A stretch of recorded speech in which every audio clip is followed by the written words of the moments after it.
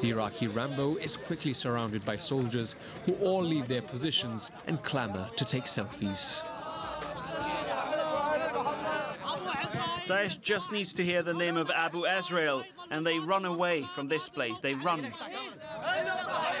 The high-ranking officers hope that the militiamen will be able to put some enthusiasm back into their demotivated troops. Morale is low. The army just lost Ramadi, the capital of the largest province of the country.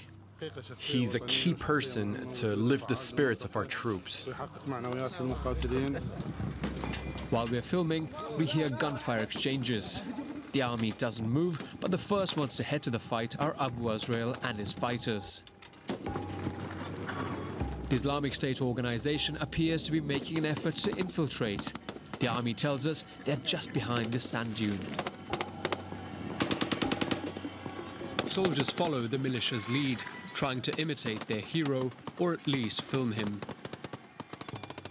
The enemy is out of sight, entrenched behind these houses on the other side. The tank's machine guns start firing, and eventually, gunshots cease. Good, inshallah. Finish! Abu Azrael says it's best we leave. Over the past year, the Islamic State organization has lost a third of its territory, mostly thanks to the Shiite warriors. But at what cost? In the freed zones, international organizations are now talking about war crimes.